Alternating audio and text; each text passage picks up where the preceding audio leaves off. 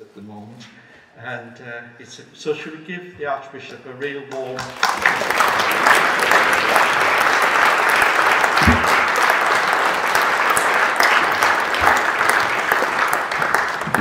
Thank you very much to Gary, and thank you very much for the welcome. And I realise there's a wonderful tea awaiting us, so that will help me speed up a bit. First of all, as I keep being told by everyone that this is the area where Winnie the Pooh was written, I just want to say something about Winnie the Pooh. Very soon after I became Bishop of Durham, I discovered that the church commissioners had not only sold the house, but what they'd actually done was they'd sold the pictures and thrown in the house at Auckland Castle, because the pictures were by someone called Thurburn, written Zurburn, but I'm not an art expert, so Thurburn or something like that. And they'd sold them for a huge sum of money. And then, and very soon after I arrived, Rowan invited me for a dinner to celebrate this huge transaction with the head of the church commissioners and the Archbishop of York and the Bishop of London, as Richard at the time. And I was completely overawed by this. And I got out of because, you know, I'd only been to Lambeth Palace once in my life before. And it is a terrifying place. And I got out of the tube, came up to the surface, as a message on my phone, would I ring up the church commissioners, and they said the buyer has just withdrawn. Well, it really was a case of the table is made, and the buyer was coming to the dinner, plus, for some reason, a Russian oligarch. I have no idea why. To this day, I have no idea what he was doing there, but he was perfectly charming and didn't invade anyone. And so I got there, and Rowan was there, and I said, Archbishop, could I have a quick word? And he said, yes. I said, this is a celebration of the sale, isn't it? He said, yes. I said, it's fallen through. Oh, he was quite calm about it. He said, and he said, why? And I said, have you ever read Winnie the Pooh? So he gave me a very archbishoply straight look and said, I have 2 children. Of course I've read Winnie the Pooh. I felt rebuked. But I said, well, if I say that the buyer is Tigger and has just bounced off somewhere else, does that make sense? And he said, so there is almost no situation on earth that cannot be fully interpreted with the hermeneutical tools. Only Rowan could get away with that sentence and make it sound really, really profound. Anyway, so to help you along, I am essentially evil. Okay? So you just need to bear that in mind and lay off for that. The second thing I want to say is thank you very, very much to you for coming this afternoon. I've no illusions about how busy you are, how busy your roles in rural ministry are, and I'm profoundly and deeply grateful.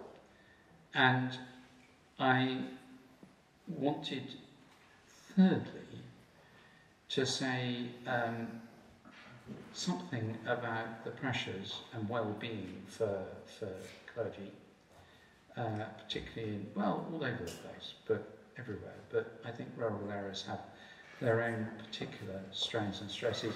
I know something about it because I was 7 years as rector of a rural parish, which was a very small rural town. It was very keen on calling itself a town because it had a certificate from King John, and so which clearly gave it a market, and apparently that made it a town. But actually, it was a very big village, and also a small village nearby. And it's Southern in Warwickshire, and the village was Ufton, just down the road. The village, this may ring a bell, was, if it had been called Dibley, it wouldn't have changed. Many of you will understand that comment.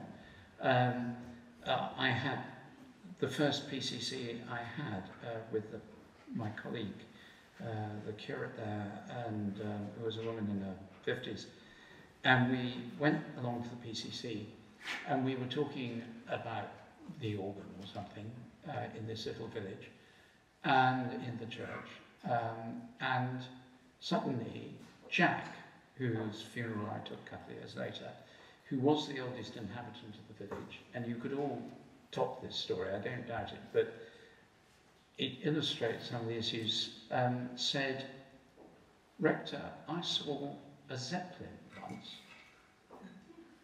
We weren't talking about Zeppelins. Zeppelins were not on the agenda. I've never put Zeppelins on any PCC agenda. Though I might try the Archbishop's Council one of these days just for fun. And I said, "Oh, Jack, did you? Where was that?" He said, "It was coming up Ufton Hill." I said, "Oh, right." He said, "Well, I was coming up Ufton Hill. The Zeppelin was in the sky," just in case I'd misunderstood. So I said, "Right." And then we moved back to talking about and you will all have been in moments like this, and you think, I think I've fallen through the looking glass. Anyway, we went to the pub afterwards. But I was 7 years in Southam and Ufton, and Southam was a town that had been about 3,000 or 4,000 and had grown to 8,000. And I took over from it. There were about 35 or 40 people going to church. There was no heating, no lighting, and the normal stuff. And it grew very significantly. Ufton was a village of about 200, and I took over with 18 and left it with 8. So I buried the other 10 after they died. And it was, so I just remember being more stressed during those years than at any other time in my life, including now, including in this role. The stresses here can be quite considerable, but nothing like that, because it just felt so isolated and so pressurised. And for me, I continually felt the whole weight of the thing was on me. And if you're an eel, that really doesn't work very well. So, I am well aware of the pressure you're under, particularly during and post-COVID. I'm particularly struck by Gary's comment that a number of people haven't come back, as it were. And that in rural ministry more than urban, rural and outer estate ministry, incidentally, the loss of 1 or 2 people can completely transform your workload and the pressure you're under. The people who smile at you, the people who do things willingly, the people that's not me, is it? No. The people who do all kinds of helpful things, it can completely, the people you can go out for a drink with and have a chat with, and when they get to the point when they just are not up to keeping going, it is utterly exhausting. And that's why it seems to be one of the key things which I take very seriously, is that as we go forward in the great crises that we have faced over the last 9 years, 10 years, and I'll come back to those in a minute, one of the key things must be resourcing, not demanding. And resourcing means, and we're trying to do this, that resourcing means providing things that are very low maintenance to do and will be useful in you're in your ministry. Because frankly, if you blew up Lambeth Palace and Bishop Thorpe, I said this to the Archbishop of York, and all the House of Bishops, when they were all sitting there, and the General Synod, particularly in the rural areas, nobody would notice for quite a long time. As long as you left payroll and pensions in place, that's useful. I'm not saying the other isn't useful, but for centuries the rural church kept going without any of that stuff. And the rural church will keep going, because God's in charge. Finally, not, thankfully, archbishops. We are part of the crises we faced over the last 9 years are essentially, there's been 3 huge ones which have dominated my own thinking and my life to a considerable degree in the Church of England, though not in all my work, because the crises overseas have been very often worse. I was in Pakistan last week. We haven't had terrorist attacks where they've killed 160 people in a church, and suicide bombers have deliberately walked into the middle of the Sunday school and set off the bomb there, so 60 of those people were small children. You know, that we are in a better position than that. But it doesn't make the stresses less. Everyone's pressure is their own pressure. And the crises have been safeguarding, COVID, and there remains the chronic crisis of buildings and demographics, elderly congregations, and beautiful but utterly demanding buildings. I always used to say in Southern, and we did eventually manage it, I think, that I used to say in Southern, our job is to make that thing serve the church rather than the church sacrifice its future to that thing. We had a very nice 13th century building, but it was an idol, and we all bowed down and worshipped it. And the future of the church, it was a Moloch. It consumed our future. Rural is secure because it just keeps going. But it is particular because the challenges and opportunities it faces are enormous. And rural is going to change enormously in the next 30 or 40 years. Not just because the whole world's changing with technology and science, not just because of climate change, though I'll come back to that in a second because it's hugely important, but also because one of the major impacts in the urban areas is that most big companies are now recognising if you want to recruit staff, you are going to have to say you can work from home 2 or 3 days a week. And an awful lot of companies, it's more church houses almost empty. I mean, they're getting rid of 3 of their 4 or 5 floors completely. They will do something completely different with them because there's no one at the desk and they don't need people. They don't need those desks, and that's happened in 2 years. The head of Facebook in the UK said to me recently, from the point of view of how they work, they had anticipated this, and they said it will happen by 2030 to 2035, and it happened in 6 months when COVID struck. And this is going to shift people into the rural areas, particularly in places like Sussex, because people will want to live there, where they've got a bit more space and better air. And some of that will be a blessing, because people will move out here, and their families will move out, and there'll be more people in schools. And it may not happen, but it seems there's I wouldn't have said 2 years ago there was even the faintest chance of that. But now we would say, I think most people would say, there is a real possibility of a demographic change in that way, which will be a blessing. But it will also be a change. And we all know from rural ministry how much that is welcome in rural areas. But that is one thing. And how that will... The second thing I want to point to is Rural is secure because you have partnerships. It's how it works. You partnership with the town council, the parish council, the local school. Most of our church schools are in rural areas, and they're good partnerships on the whole, not always, but very often they are. And we still have a franchise which is extraordinary.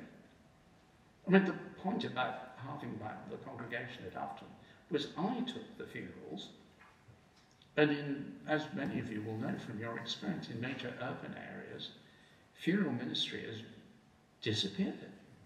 We only had one funeral director in the village, in Southam, who did all the local area, and called Goodwins. How do you know that? Ah, because he came from Bradwell, just down the road. And Goodwins was a hardware store at the front and bodies and coffins at the back. So you go in and you say, I'll have, and it was the only place I know where you could go in and say, I'll have 4 ounces of nails, please, or screws, and I need 3 of those, and 2 of those, and 5 of those. And they literally sold them in weight as they was used to. And I suppose you could have gone in and said, I'll have 4 ounces of screws and a coffin, please. And, you know, they could have sold you. And they were extraordinary. Old Mr. Goodwin standing at the back, and when the service had gone on too long, he had the change clinking in his pocket. They were great. They actually were fabulous people. And Rural Church will go on because we're part of the community. People really do feel the church is important. It matters. It's not irrelevant. And the nature of the church is also evangelistic, but evangelism in a rural area is completely different to evangelism in an urban area.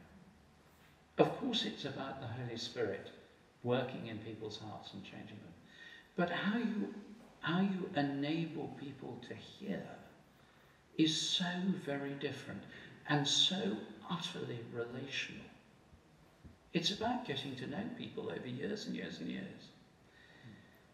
It's about things like Messy Church, where the kids come along and then sooner or later someone else comes along. It's about being good at doing funerals and good at doing weddings and welcoming. When I got Southam, the previous vicar didn't like people who weren't regular churchgoers having baptisms, coming to baptisms. And he made it very clear. So the first thing we did was, to be honest, we went for a pretty open baptism policy. Someone knocked at the door and said, hello, Rector, will you do my baby? You know, and one always resisted the temptation just to say, do what to your baby, madam? But I did resist the urge. But you'd say, oh, that's wonderful. How lovely. Yes, please.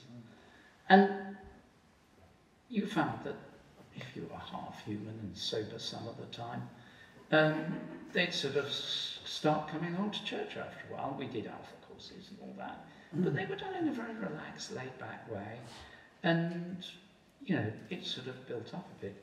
But I did find it very tiring. But we need to be evangelistic because the love of God pours into the world through the ministry and love of the church. The love of God is, in Colossians 1, is about the work of the Spirit of God through Christ, is sustaining and keeping creation in place, but the church is also Christ to the world. And that's not a barrier. Rural church has very fuzzy edges, not hard barriers. I don't think any church should have hard barriers. That's a whole different subject. So it really matters. It is sustainable. But we've got to tackle the huge issues because I honestly don't know the answer. Some people may. I don't know how we look after the buildings. I mean, there's an old saying, full churches don't fall down. It's true. But when you've got 200 people in the village in a building that holds 160, you're asking for quite a high church attendance rate. That's 80%. You know, if you're going to keep it full, or if you say half the pew's full, that's 80, and that feels full in most churches. And the issues in the vision and strategy developed by Stephen Cottrell, the Archbishop of York, of simpler, humbler and bolder, are relevant to the role. But working out what that means has got to come from your thinking and not from top down, because it just doesn't work. It doesn't even work when you do it, it comes from Diocesan Church House, let alone from Whitehall or Westminster or wherever it is, wherever we live. So I'm not here to tell you how to deal with the issues. Building's one, demographics is another, climate change, I'll just say something very briefly about that. I did a big speech for the NFU recently. Climate change is going to have the most monumental effect. I personally, and I may well be wrong, don't believe that the right way forward is to turn farms into essentially entertainment zones. The farmers exist to produce food. If we don't produce food, we're going to have a problem. And we are not self-sufficient in food, and when wars start, food matters. Automation is going to have a huge impact. From my childhood with my grandparents in North Norfolk, I remember a farm of 1,000 acres, arable farm of 1,000 acres, probably have 10 to 15 employees. Nowadays, it's probably the farmer and some subcontract labour. It'll be a lot less than that when the farmer can program his tractor to go and do the harvesting for him. And with AI and robotics, it will do it, his combine. I'm not sure we've got robot cows yet, thankfully. But it is going to change very dramatically. The rural economy is under huge pressure. Population change, technological change, scientific change, nature of crops, crops that are adaptable to hotter climates, more rain, more storms that can cope with that. These are all things that are going to come together. And because of the role of the rural church, incumbents and clergy right across the rural area are indispensable. You'll have some questions, but I suppose I want to finish by saying, as you can guess, being an eel, I'm never an optimist. But there's, 100 years ago, in the 90s, during the talks that led up to the Good Friday Agreement, my chief of staff, David Porter, is from Northern Ireland, and he told me this story. Minister had come out of the talks, and the press had said, "Minister, are you optimistic of an agreement?" He'd say, "No, but I'm always hopeful." We are not optimists or pessimists. That's just a matter of character. But we are hopeful, because in the end, the church is in the hands of God. And the rural church has survived since 597, 800 roughly in its modernish form. It has survived revolutions and wars and plagues and invasions and defeats and victories and economic change, and it is still here. In the end, it is God who sustains us. The light has come into the world, and the darkness has not overcome it, nor will it.